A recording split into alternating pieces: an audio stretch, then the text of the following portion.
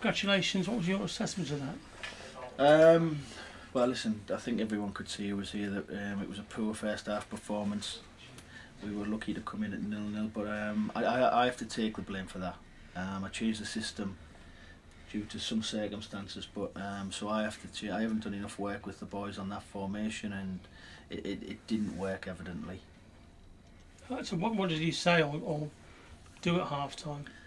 No, I think we had we spoke about things pretty literally and pretty honestly and openly, and I feel like we got a response second half, and we came alive. We did things better, simpler. We played forward, and we got a goal from a set piece, which we haven't done all season. So that's another big plus for us.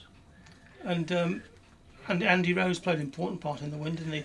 In both goals. He's very important. He can arrive in the box. He can win balls in the box. As you see, he's got a goal in his boots. I think we have to just be careful that I was worried that he might break down, and I don't want that. But he came on and he made an impact like I hoped he'd do. I have to mention the goalkeeper, who I thought was excellent tonight, and Jordan Willis again was.